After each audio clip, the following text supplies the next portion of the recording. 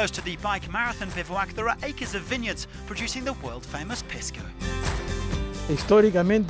Historically, Pisco was made in the area of Ica, where the city of Pisco is located, the Pisco Valley. But it's also produced here in Moquegua. We have a perfect climate here. A lot of sun during the entire year and a dry climate.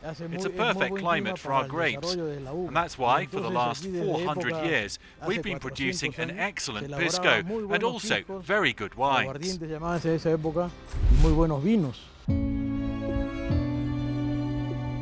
We produce more or less 50,000 litres of Pisco, bottles of 50 or 75 centilitres, miniature bottles, and we mainly sell in Peru. A little part of the production is exported to the US, for instance, but the major part is sold here and in Lima at the main market and in the provinces.